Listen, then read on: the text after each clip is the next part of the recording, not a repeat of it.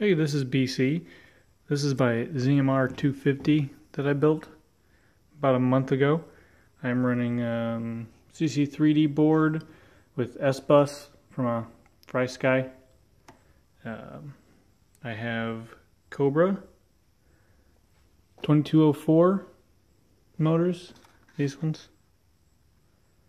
So far, these are pretty awesome. Not too expensive. The ESCs I'm using are the rotorgeeks 12 amp ESCs. These are pretty awesome. You can flash the firmware and customize everything just from the servo cable. Today I'm experimenting with some different mounts for the GoPro.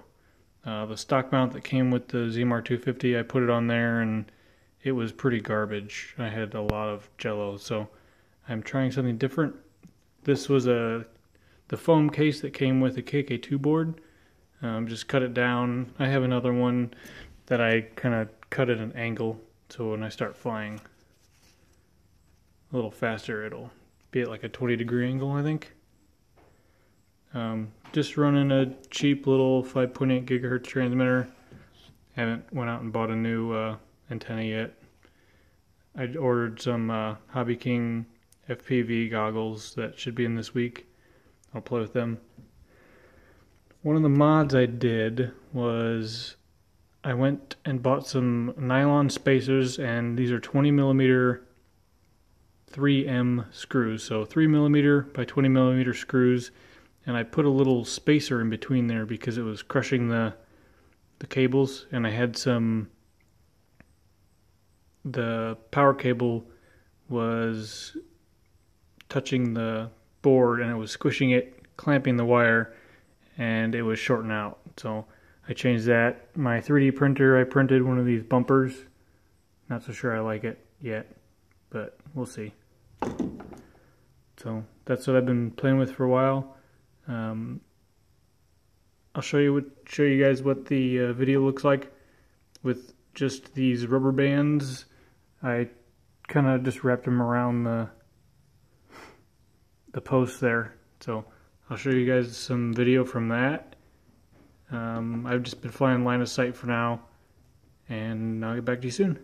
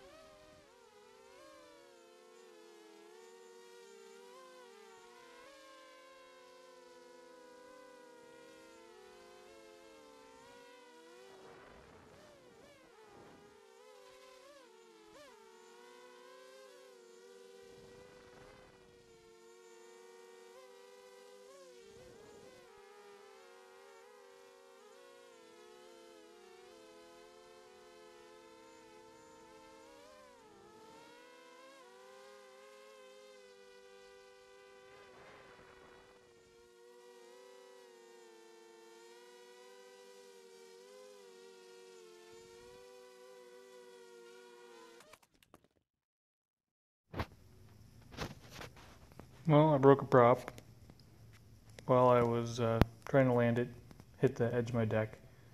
I try to only fly in rate mode, just because I don't want to get used to attitude mode.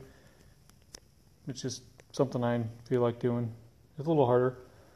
So I used to use this frsky receiver, and I used to fly it on this tricopter I built.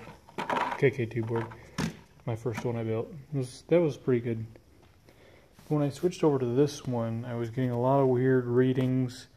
The P gain, I had to bump it down to like 10 just to get it to not oscillate.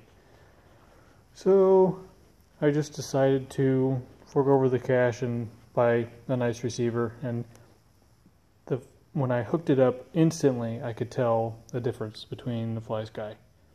Great receiver for just a generic anything else you want to do, but for precise things, I really recommend one of these with S-Bus digital signal. It's pretty awesome.